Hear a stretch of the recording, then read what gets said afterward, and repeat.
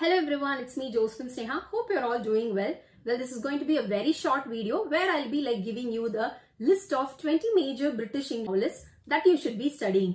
Doesn't matter if you're in your UG, PG or if you're preparing for NET. If you're in your UG and PG, I think this will give you a strong base because these are some of the major novelists that you can study and cover now easily. If you are in your UG and PG, go to the library, pick out these books.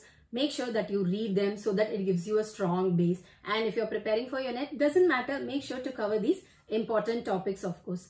Without wasting any time, let's begin, shall we? Well, let's begin from the age of enlightenment. So this is the age where novel as a genre started developing. So during this time, we have Samuel Richardson, Henry Fielding and Daniel Defoe. In the romantic age, we have Jane Austen, Sir Walter Scott, Mary Shelley and Sir Horace Walpole. In the Victorian age, we have three Bronte sisters, Charlotte Bronte, Emily Bronte and Anne Bronte. After that, we have Charles Dickens, William Makepeace Thackeray and George Eliot. In the modern age, we have Virginia Woolf, James Joyce, E.M. Forster, George Orwell, D.H. Lawrence. Finally, we have Joseph Conrad and Aldous Huxley. So these are the 20 major novelists that you need to start covering before attempting NET, SET or any competitive examination related to teaching, assistant professorship, etc. So now is the right time.